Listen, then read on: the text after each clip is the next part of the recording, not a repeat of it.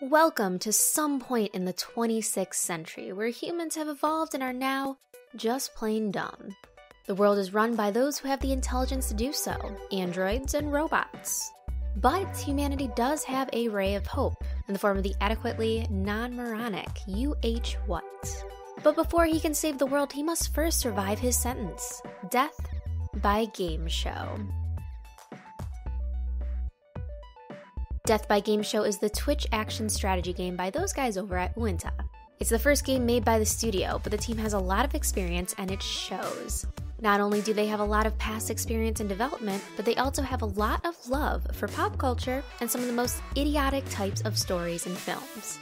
In fact, the developers have stated that Death by Game Show is an homage to Idiocracy, and it has become one big love letter to the Mike Judge himself. Death by Game Show puts you in control of What, the unfortunate smartest man in the world overrun by AI. As a result of his acceptable intelligence, he is sentenced to death but has one last shot at freedom through a game show.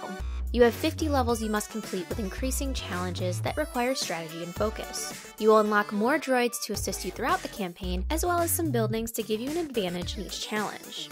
Now, what makes Death by Game Show both a Twitch action and strategy game? The combo is very exciting because the game plays like a fast-paced, reactive resource management frenzy. The levels themselves are often time-based, and you have limited resources that you need to manage in order to accomplish your goals. Sometimes it's all about destroying as much as possible before the timer is up. Other times it's facing waves of enemies where you must select the right defender in order to survive.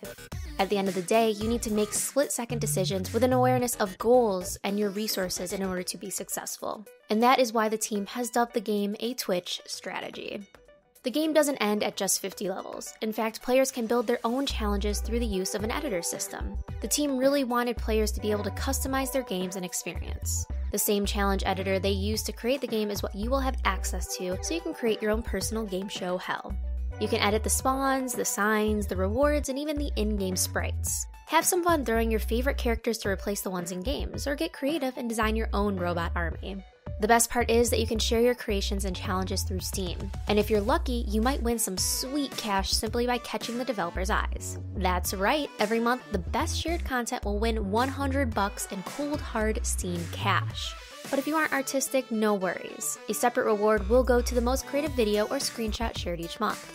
So yeah, just contributing to the community could earn you $100 every single month.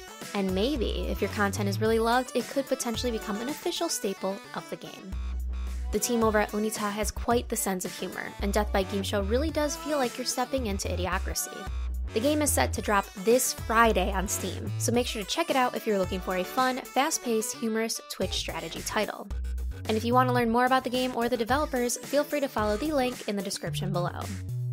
If you like this video and want to see more game previews, make sure to click that subscribe button.